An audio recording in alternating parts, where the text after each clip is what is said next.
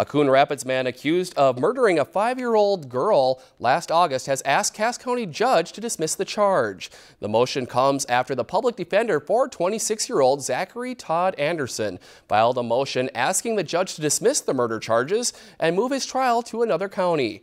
Anderson stands accused of the murder of a 5-year-old Elena Jane Ertl, a girl who had gone missing after Zachary Anderson spent the night at the family home in Watkins, Minnesota.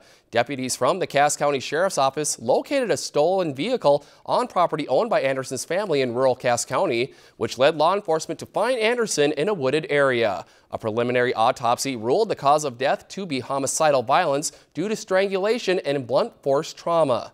Anderson was indicted by a district court grand jury and arraigned on 19 criminal charges for first-degree murder, intentional murder, kidnapping, criminal sexual conduct, theft, and interference with a dead body. The judge is expected to rule on this issue sometime after May 10th.